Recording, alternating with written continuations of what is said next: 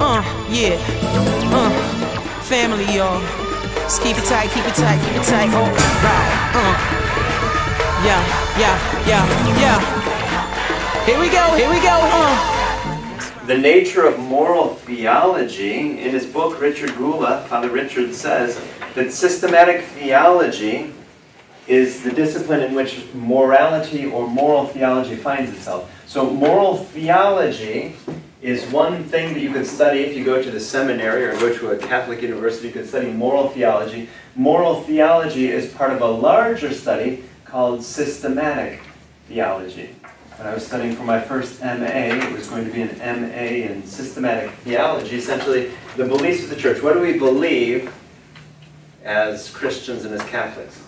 Within that study of what we believe, that systematic study of what we believe, is this study of moral theology, which is part of that larger study. Other studies that we find as part of systematic theology would include Christology. Christology is the study of Christ. Mariology. Mariology is the study of Mary. Pneumatology, spelled with a P-N, almost like pneumonia. Pneumatology is the study of the Holy Spirit. Soteriology, the study of salvation. Ecclesiology, the study of the church, etc. So there are various disciplines that comprise systematic theology. Moral theology is one of those. I had a friend, a high school friend. He and I are the two priests in our class of 28 students. He went off, joined the Legionnaires of Christ, and was studying for his doctorate in moral theology at one time. This, essentially the content of his book, was going to be what he dedicated his life to, the study of moral theology, what's right and what's wrong. So systematic theology is the overarching discipline, and systematic theology seeks to integrate the truths of our faith with other truths that we know. So any of these studies, Christology, Mariology, Pneumatology, Soteriology, Ecclesiology, etc., all of these have different truths. How do we reconcile those truths with other truths that we've learned throughout our life? An example might be in physics. When we study physics, we learn about buoyancy force. Buoyancy force is how it is that if you want to be able to float, you have to spread out the mass of an object over the surface of the water. So we float. If you lie on your back, you'll be able to float. Can you float on the heels of your feet? That's like, can you walk on water? Ooh, that's physically impossible. So how do you reconcile those two truths? The one truth in Scripture, that Jesus walked on water, and the other truth of physics, that it's impossible to stand on water. Systematic theology looks at how to reconcile the various truths of our faith with the truths that we learn in other areas of our lives. It's a different degree of what we know, right? I mean, some people know certain things and some know others. Because it says, other truths we know.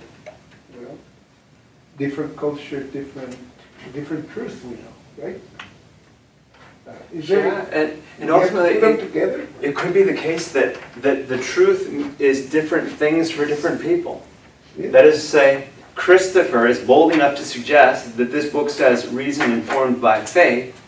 Deacon Cleophas and I don't see what Christopher is seeing. And I'm guessing that Deacon Angelita may not either. We all see things from different perspectives. Does it mean that one person is right or one person is wrong? Not necessarily. They just have different perspectives on the truth. So we build our morals from that. But then the question is going to arise, so is there going to be any universal objective standard? Because ultimately, before the Second Vatican Council, before the 1960s, we were thinking that some things are always right and some things are always wrong. Okay, that's one person's view of those, perhaps. Is that necessarily the way that everyone's going to look at those same issues? Moral theology focuses on the implications of our faith for the way that we live. So moral theology presumes that our faith, our theology, our belief is going to somehow influence the way that you live. Because you're a Christian, because you're a Catholic, that's going to somehow shape how it is that you act. You're going to do certain things or not do certain things because of your faith. Moral philosophy is different. Moral philosophy then reflects on the moral life and what's right and wrong, but without reference to God. The essential question is, do we as Christian believers, as Christians, as Catholics, do we live our lives in a way that's different from non-believers? And if so, is that because of our faith, of our belief? The other question is, what are the implications of our faith for who we are and what we do? The two questions that are essentially asked in that line is, there's a difference between who we are as human beings, who we are, and what we do. And what we do makes us who we are, and who we are causes us to do what we do. You follow me? It was the chicken and the egg conundrum that we had back in our course on ethics. Are we good people? Are we good people because we do good things? Or do we do good things because we are good people? Which comes first, the chicken or the egg? Right? Are we good people first, and so we do good things? Or do we do good things, and that makes us good people? But for us as believers then, we realize how it is then that our faith influences who we are and what we do. Our faith influences both of these. Your faith, hopefully, influences who you are, and it influences what you do. The ethics of being, this is interesting because back before the Second Vatican Council, the focus was on doing what it is that you do, which is why we focused on those manuals filled with sins.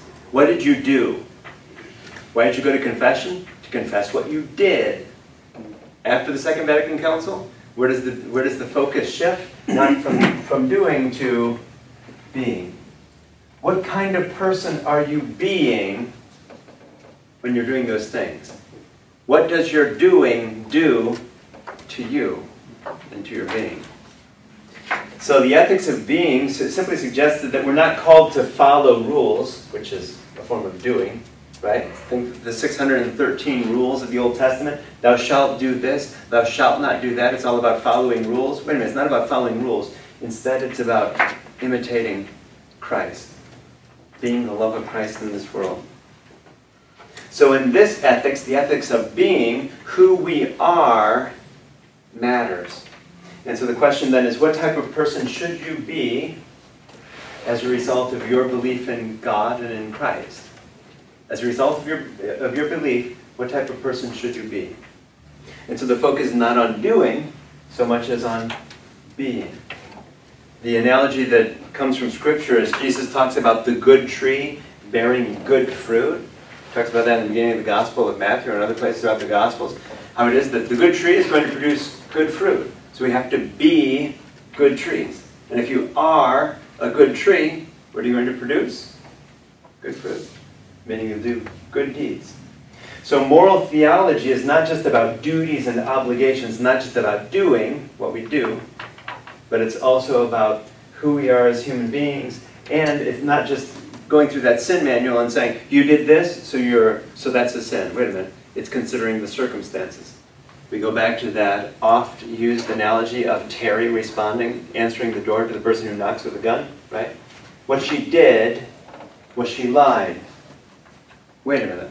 Moral theology, since the Second Vatican Council says, wait a minute, maybe we shouldn't be so harsh in judging Terry, because even though what she did was a lie, maybe there's something greater.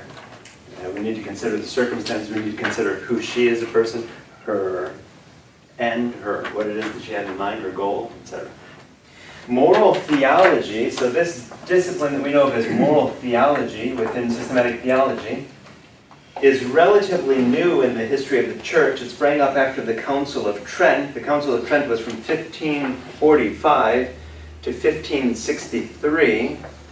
We know the Council of Trent because before the Second Vatican Council, the Council of Trent really was the last major council. Yes, there was Vatican I, and we remember Vatican I because that was the council that the Pope needed to convene, because in 1854 he declared that Mary was conceived without sin. That created division in the church. Now he needed to be able to bring the church back together. So what happened in 1870?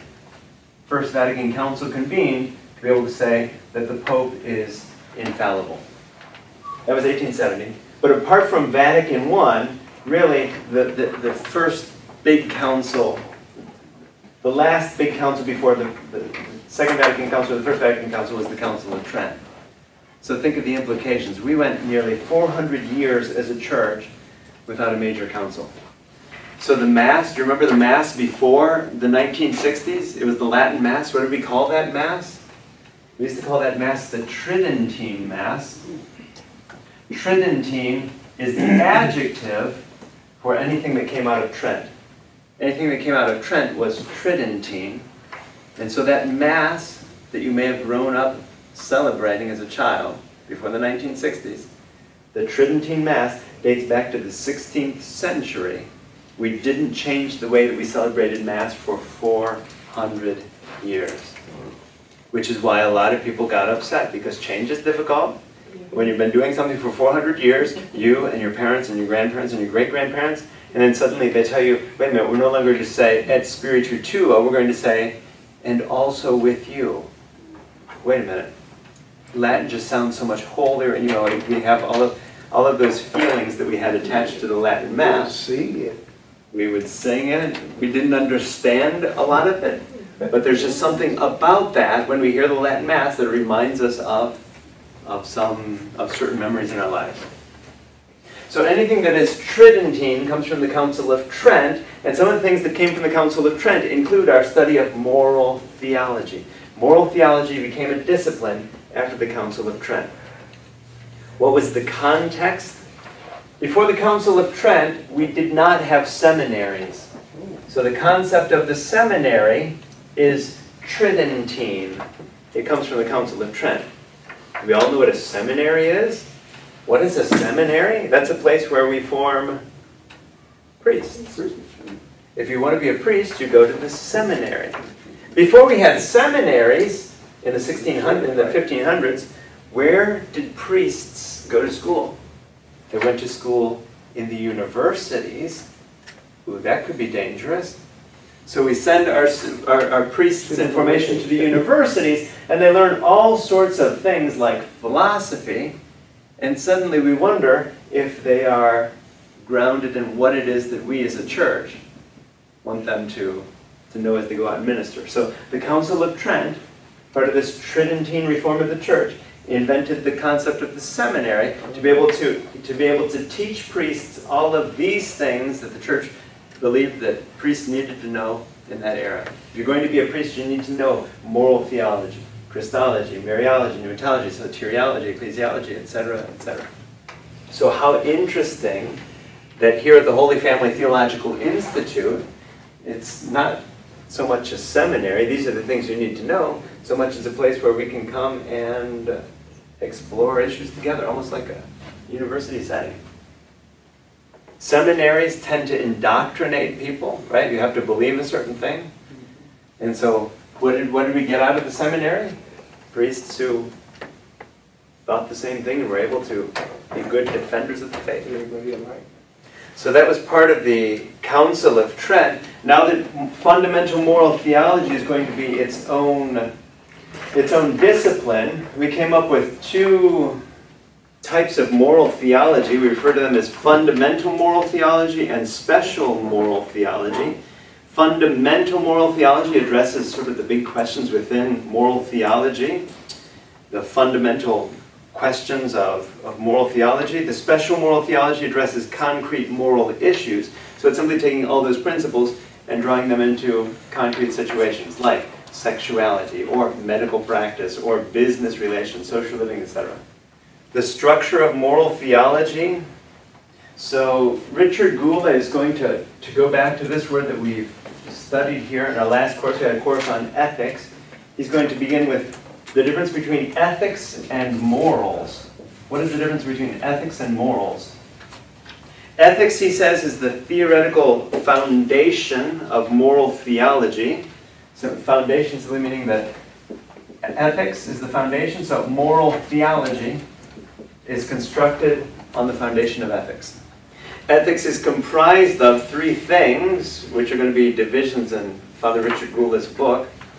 The first, we study the nature of the good, meaning what is good. Second, we study the nature of the human person, who we are, and why we choose the things that we choose. And the third thing that we need to study as part of ethics are the criteria of judgment. How it is that we can say certain things are good or bad, right or wrong. Morals is different from ethics then, insofar as morals give direction to human behavior based on what we believe to be right or good. So in ethics, once we judge something to be right or good, morals then is following that. To live a moral life means that you believe that something is good or bad, and you do that which is good, and you avoid that which is bad. That's living the moral life. Do what's good, avoid what's bad. Morality then, we saw that ethics was comprised of three things: the nature of the good, the nature of the human person, and criteria of judgment.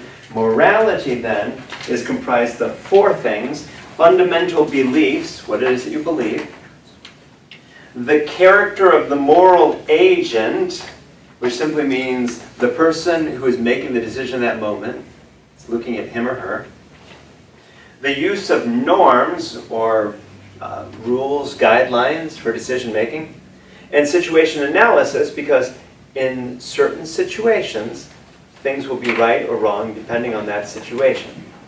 Terry answering the door and saying, "Father Jamie is not here," the man with the gun who's looking to kill him, it's situational, meaning it would not be judged wrong in that context as lying might be judged wrong in other contexts. It's situational. So out of all of this, you're going to see we come up with new adjectives like situational ethics. What does situational ethics mean? It depends on the situation. Lying may be wrong in one situation. It may not be so wrong in another situation. It's situational. So morality is going to take that into consideration. Once we judge what's right or wrong, morality then is how we live that out. Moral theology, then, is a twofold enterprise, according to Father Richard Gula. Now that we've talked about ethics and morality, and in his book he has a chart where he tries to show the interconnection of the two. He draws various arrows back and forth on page 11 of the book, showing that on one side we have ethics and the three parts that comprise ethics. On the other side we have morals and the four components of morals. He tries to show with lines, dotted lines and whole lines, how it is that the two of them relate. And he comes to the conclusion that moral theology then is a twofold enterprise, clarifying the foundations of the moral life, which is ethics, and interpreting how to judge and act in light of those convictions, which is morality. So ethics, knowing what's right or wrong, judging between what's right or wrong, good or bad. Morals, actually living it. So moral theology, he says, is not one or the other. It's not faith or reason. It's not ethics or morals. It's both and. It's both faith and reason, which is why he titles the book Reason Informed by Faith. Moral theology, he says, then is Christian, insofar as it draws from Christian sources of wisdom and is informed by the Christian experience. So moral theology, Jewish persons could have their own moral theology, Jewish moral theology. Our brothers and sisters of the Muslim faith could have their own Muslim moral theology because they have a belief in God as well. So different faiths could have different moral theologies. What makes Christian moral theology Christian? The fact that we draw from Christian sources, like the Bible, the New Testament, and from Christian experience. Our experience as Christians, which is likely different from our experience of our brothers and sisters from other religions.